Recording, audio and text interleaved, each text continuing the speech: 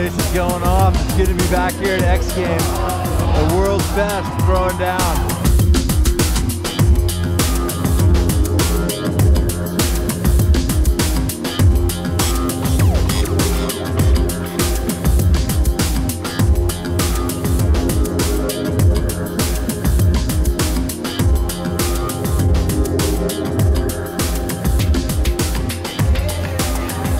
Yeah, it's been fun to watch the X Games grow each year. It just seems to get bigger and bigger. And this is really where ski cross got its start.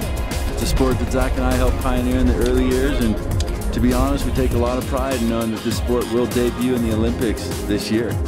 Nice to be back here at the X Games. And I'll say this, it's a different feeling being here as a commentator for ESPN than it was as a racer.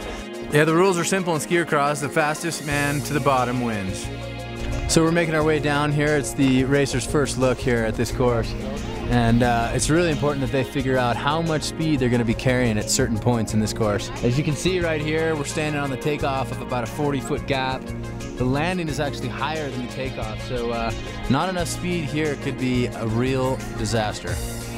When you look at jumps like this, that's when you think to yourself, it's a good day to be a commentator. Reality is once you come out of the starting gate with 5 other racers at your side, it's all really a game of improvisation. You don't really know where you're going to end up, but I'll tell you, at a high rate of speed, you have nanoseconds to figure it out.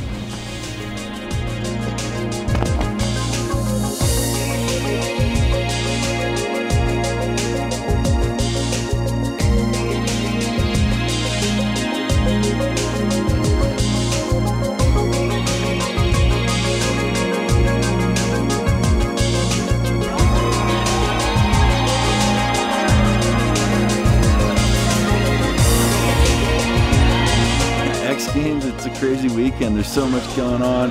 You got Snoop Dogg at night and 50 Cent during the day, and when you get to the end of the weekend, it sort of signifies a transition. Put away the race skis, time to go skiing in the big country. We're going north.